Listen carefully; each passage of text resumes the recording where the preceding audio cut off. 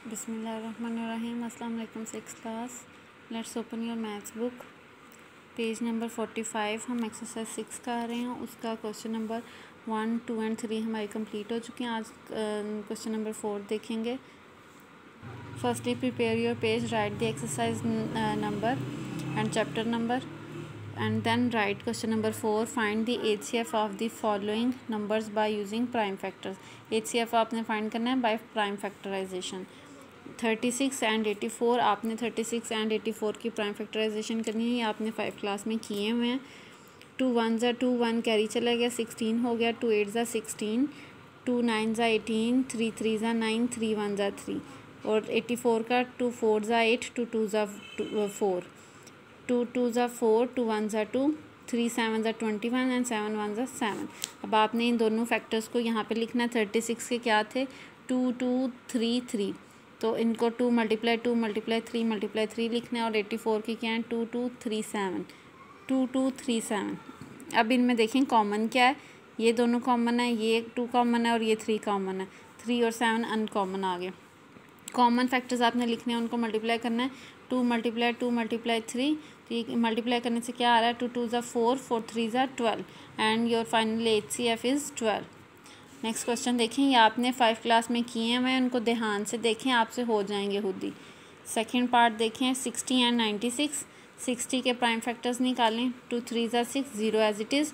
2 1 ज़ा 2, 1 कैरी गया, 10 बन गया। 2 5 ज़ा 10, 3 5 ज़ा 15 एंड 5 1 ज़ा 5।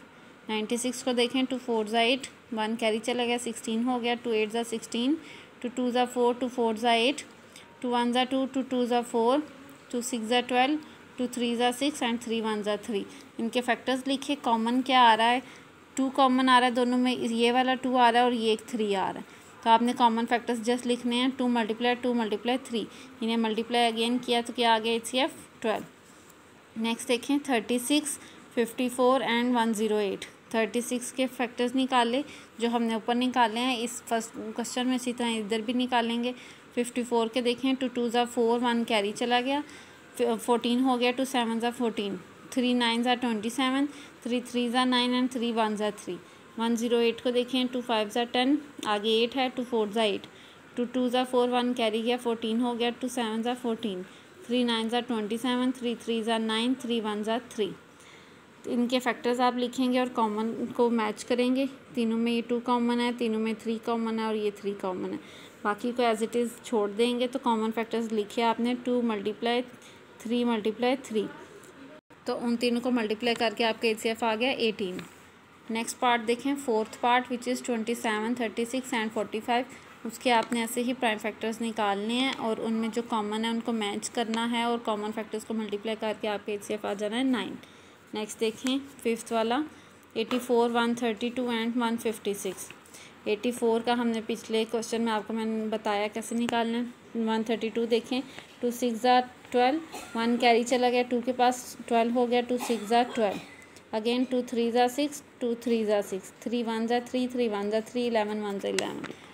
2 7 ज़ा 14, 1 कैरी चला गया। 2 8 ज़ा 16, 2 3 ज़ा 6, 1 कैरी गया 18, 2 9 ज़ा 18, 3 1 ज़ा 3, 3 3 ज़ा 9, 13 1 ज़ा 3।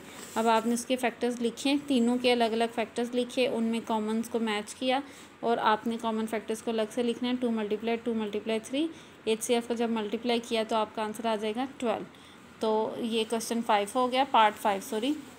नेक्स्ट देखें part 6 which is 125 475 and 650।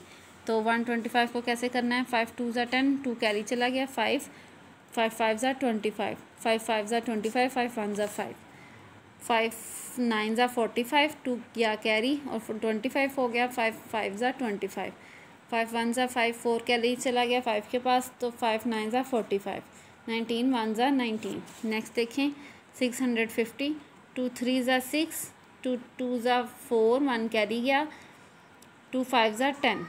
Next 5 6 ज़ा 30, 2 कैरी चला गया, 5 5 ज़ा 25, 5 1 ज़ा 5, 1 कैरी गया, 5 3 ज़ा 15, 13 1 ज़ा 13। इनके फैक्टर्स आपने यहाँ से देख के ध्यान से लिखने हैं, उनको कॉमन को मैच करना है।